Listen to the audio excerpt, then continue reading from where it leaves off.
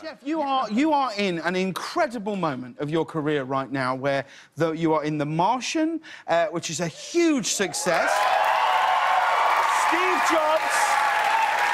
Jobs is coming out, which is getting unbelievable reviews, and rightly so. It's a masterpiece. But you're touring with your band. My son's band, the Ben Daniels Band, it'll be our 4th tour where it's just goes beyond a parental highlight.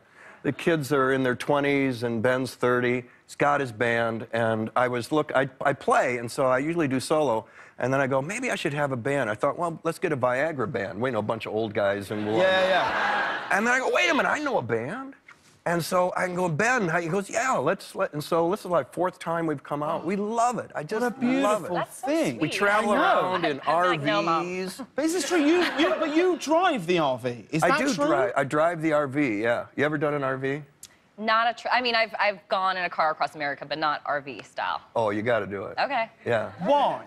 Why should I do it? Because... First of all... Well, I've actually gone with a band before, so that's not true. So you've been in... Yes, I have. But that might have been Let's get into... No, let's get into this. No. It was Which band was it? Well, it was Jenny Lewis's band. So it was... Okay. Yeah. Okay.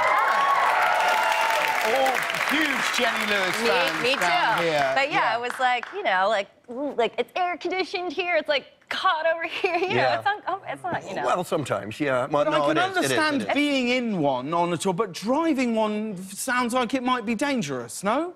Do you have to do like a special test to drive well, it? no, the biggest RV I had was 42 feet long, and that's like driving a building. Yes. And they Scary. It is scary, and what's scarier is that they go, do you like it? And this is where the beds are, and the bathroom, and the hot water, and your generator, going, great. And they hand you the keys, and they say, good luck, Chief.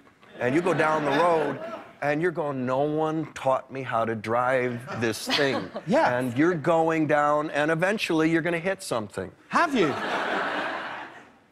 Have you? Yeah. Really? You've hit... Well, like when? Like what? Like you've hit an actual car? I was in a city playing a gig somewhere, Texas, I think, and I went around, after the gig, went around it too, and I'm driving this thing. You know, I make wide turns, but apparently not wide enough, because there was a Jag parked on the corner at 2... Oh, like you own it. Jag parked in the corner, and I go around and go, yeah, I think I can cut it right. Oh, boy, we didn't quite. Yeah, we got the Jag. What time? 2 in the morning? Anybody? Let's just go.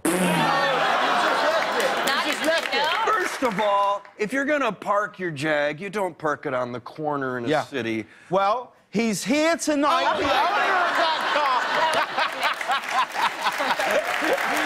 car.